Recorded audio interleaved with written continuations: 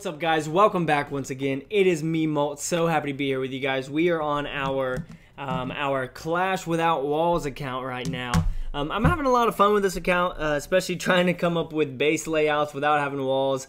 It's definitely challenging, and I'm really enjoying it. But let's go ahead and let's rearm these. We're going to go ahead and attack at the beginning, and then we're going to come back and talk about some stuff. And then hopefully we can have our troops all trained up for when we get back. But it's very interesting searching because sometimes you can find raids like this one's pretty good. That's 25. I think I can find more than that.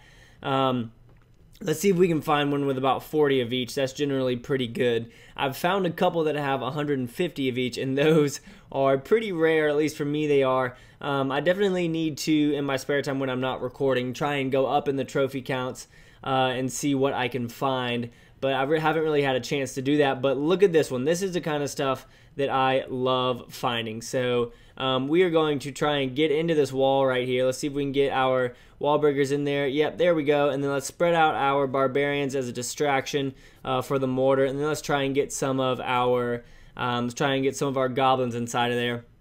We're going to take out this cannon and this archer tower over here because they are going to be doing work. And then let's see if we can get our goblins inside of there as well. Let's go ahead and drop down a couple archers over here so we can take some of those buildings out. And let's take out this gold mine as well right here. It's 4th of July, obviously, as you guys know. So if you hear stuff in the background, that is fireworks, not gunshots. So don't worry, Molt is perfectly safe. Hopefully we can take out this air defense and then get our archers to run in before the mortar drops on them. There we go. And now let's drop our barbarians in there, and they will go and take out the mortar, hopefully, so that our archers can be free, but they are not going to be. Once we take out this, this mortar, our barbarians are going to go over to that elixir, and it looks like they are out of range of all of the defenses right now, as all of those archers. So I can set my iPad down, and we can just let them continue going to town. That was an awesome raid to find. I'm still upgrading. Obviously, I need to upgrade my army camp so that I can bring more troops with me. So if we get a little bit more elixir, maybe we can do that. Hopefully the archers, gosh, they definitely look like they were out of range of that wizard tower, but I guess not. The barbarians are going to finish things up for us, and then that is going to be it. We do have these guys down here. I guess I don't really want to wait all of that time for them to get 50% down there. Well, they are at 46. That's going to take forever. Let's just go ahead and surrender that. So 126 gold is really good. I'm definitely happy with that.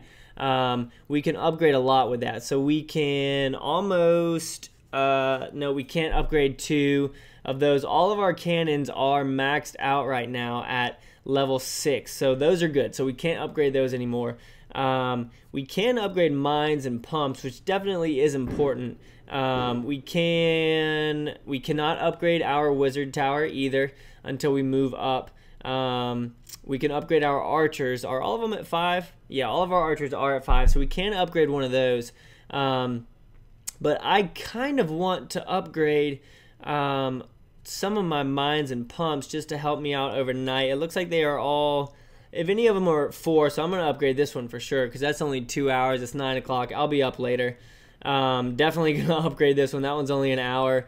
And why don't we go ahead and upgrade an archer tower as well so that you guys get to see something a little better than what we were upgrading.